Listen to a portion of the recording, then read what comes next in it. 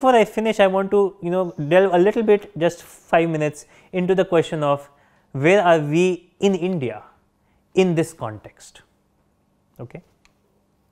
Now, in terms of AI for India, I think the story is relatively clearer. Of course, West successes may not always apply. The Teslas that can work in and drive on the roads of US streets, I can bet you they cannot drive in the streets of India, right? With the cows and the cyclists and the crazy people who drive on the wrong side of the road, it requires something more than AI intelligence to be able to drive it, and even West drivers go crazy crossing the road, forget driving in India. So, we will not everything that works in other nations is going to work for us, but definitely lots of opportunities and possibilities for the use of AI in India. For example, in education, we all know that in tier 2, tier 3 cities, we have a real dearth of good teachers. Well, can AI augment them? Can AI understand each student much more carefully, understand where their knowledge holes are, provide information and feedback back to the parents and teachers so that they can be handled? I bet you we can do all of that. Smart cities can make use of AI. We have a huge push on smart cities. When should a light go green? When should it go red? Where should we have more development? What kind of development? When should we build roads? All of that can be done in a more data driven way. Microsoft already is starting to use technology in India where they give timely advice to the farmers about specific farming practices based on the weather conditions, water conditions. We know that in many villages we do not have good doctors. Sometimes people die just because doctors can't reach them in time. Can we use AI there to augment the doctors and make sure that the person is stable until the doctor shows up? There is a lot we can do in all these scenarios, and AI for developing world will have a lot of role to play.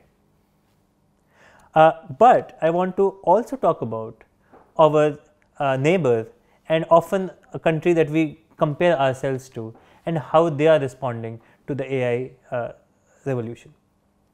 You may be surprised to know that the Chinese president in his New Year address had lots of books here, and 2 of those books were on AI. And one of those books was written by Pedro Domingos, who happens to be our own Parag Singla's advisor. And China and the amount of research it is doing in AI and the amount of push it is giving to AI is unbelievable.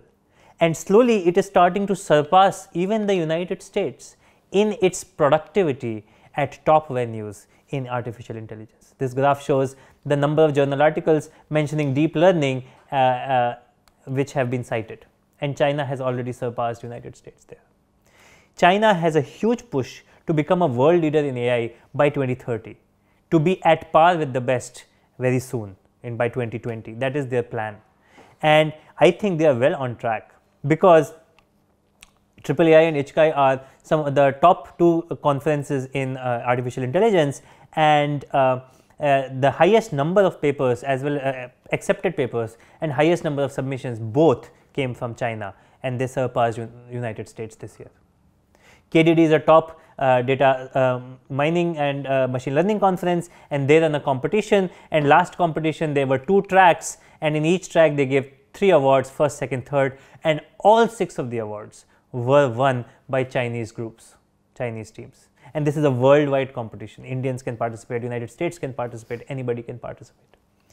China is putting in $2.1 billion for an AI industrial park which will be 55 hectares huge. I read in reports that they are all getting AI researchers to come back to China. They have been doing this for a long time, but now it is sort of paying fruit, and the current salary offers are to the tune of $1 million per person for senior hires. This is for private companies. Now, when we think about this kind of revolution and this kind of push in China, it begs the question, where are we in India?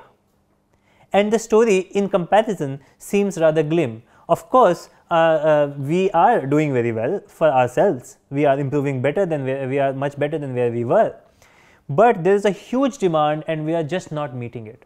For example, there is 60% rise expected in jobs in AI in 2018, and we are not training enough students. we are paying a good salary in India. Our average salaries are about 1 crore per annum for somebody with 8 to 15 years experience. That's not bad, but when you compare this is $150,000 per year, and it doesn't match up to $1 million that Chinese top people might be getting, and it also doesn't match up to the high salaries that people are drawing in the US and elsewhere. So it does not give them financial incentive to move back to India. So they need to come back to India for other reasons, but financial is not one of them. Okay, and as we all know, many of these times capitalism actually becomes stronger than anything else. Think about research. We have about 30 researchers in the country who can be claimed to be publishing at top venues. Now that's not bad. Maybe 10 years ago we had 5, but neither are these 30 researchers publishing very regularly at top venues, nor is 30 a good enough number. We need maybe hundreds of them, if not thousands, in order to be at par with the world, but we are very, very far away. Our startups are doing fine. There's a lot of startups in AI space. Whenever I talk to a company, there's a lot of talk about AI and chatbots and this, that and the other. But if you do the numbers, do the arithmetic, you find that over 3.5 years from 2014 to mid of 2017, the total amount of financial investment that happened in Indian startups was to the tune of $100 million. Not bad, but when you compare it against Andrew Ng's recently launched private VC fund, it itself has $150 million. And this graph particularly shows you the amount of funding that is coming in for different countries, and this is India, the third one. Second one is China, and the last one is United States.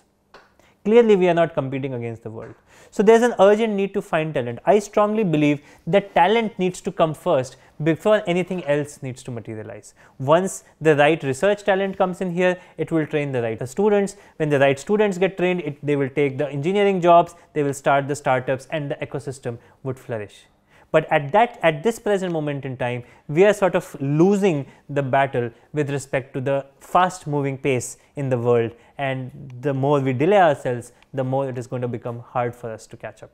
And given that IT is one very important part of our financial success, it really is important that we put some